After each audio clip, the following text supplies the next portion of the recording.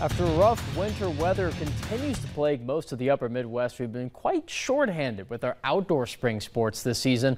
So the North Dakota Fighting Hawks have yet to play any games in Grand Forks, but they played today the South Dakota State Jackrabbits and a Sunday doubleheader in Fargo. SDSU trying to extend their perfect 9-0 Summit League record, UND 4-1 in their last 5. Top of the first here, Lindsey Culver hit to left, throw from third, not quite in time. South Dakota State on the board in the opening frame. We go to the second inning now. This hit past second by Mia Jarecki sends Alexa Williams in. Jacks doubling their lead pretty quickly here. We have a couple scoreless next couple of innings. We go to the fifth though. Williams ran in the last run and she wants a few more. This rocket flying out and way over the right field fence. It's a 3-run Jackrabbit homer, and yeah, this one's quickly scampering out of hand. South Dakota State ends up taking game one 8-0 after 6 innings, winning their 4th straight game and 10-0 in conference play, and well, they decide to make it 11-0. UND shut out for the first time since April 8th in that game 1, where they actually also lost 8-0, funny enough. Game 2, same result, albeit 1 run on the board for the Fighting Hawks. UND falls to 8-35 on the year, add a 5-8 Summit League record to that though. But fortunately for North Dakota, both of their last 2 series are in state, and they're going to play right at Tharaldson Park against North Dakota State next weekend. Now, unlike the Fighting Hawks, the Bison had all smooth sailing in their doubleheader against against St. Thomas in St. Paul. Bunch of Saints going on. The Tommies, NDSU for the first time all season, earning back-to-back sweeps.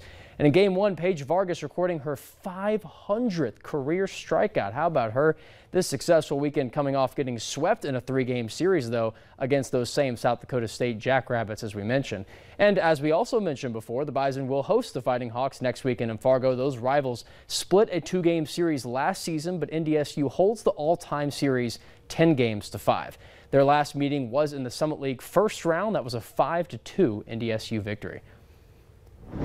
Bison baseball team battled through 13 innings today, and they fall 8-4. They gave up a 3-run homer in the top of the 13th, plus 1 more, I guess, for extra insurance there for the Golden Eagles. NDSU led 3-0 after the first 2 innings, then were tied in the 3rd, and then came back and led again in the bottom of the 6th. Oral Roberts again tied the game in the top of the 8th, and NDSU just couldn't quite get back in front.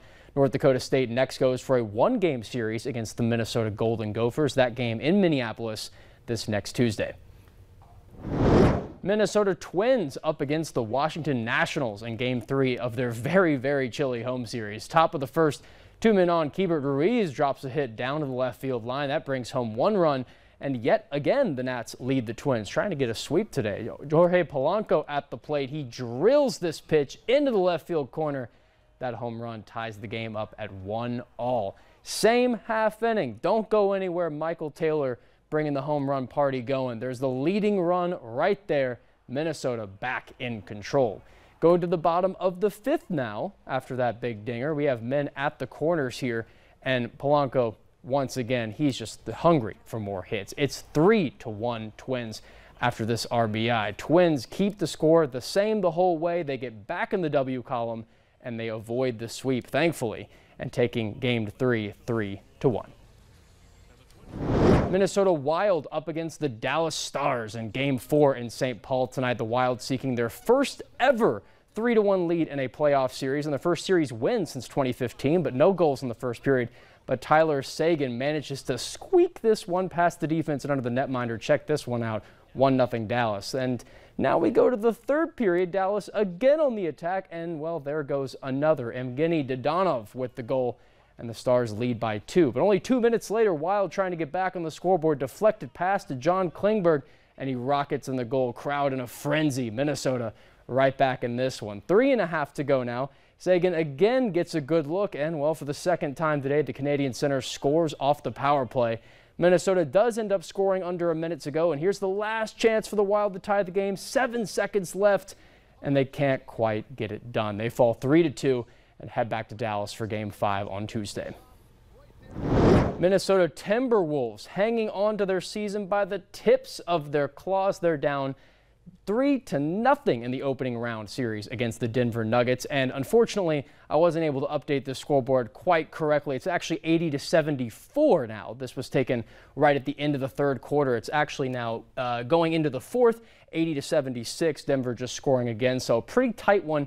Minnesota desperately trying to win this game. They're trying to come back down 3-0, a feat that no one's ever accomplished in a 7-game series in the NBA playoffs. Only 13 teams have ever done it, just 3-1. If the Wolves were to pull off this miracle in the series, it would be their first season winning a playoff series in general since their 2004 Western Conference Finals run.